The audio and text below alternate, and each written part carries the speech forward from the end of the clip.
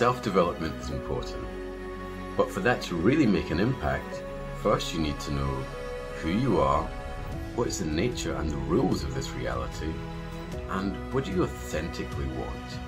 So in Awaken as Love Stage 1, you're invited to celebrate with the Tantra our bodies, our relationships, and to connect with Shamanism, the mastery of the unseen worlds, so we can tap in beyond the veils and bring back healing and information that will positively affect our lives. So if you're ready for an epic transformation and doing it in community with other people who are equally dedicated to finding that truer, more liberated, more pleasure-filled version of themselves, come and join us. Yeah.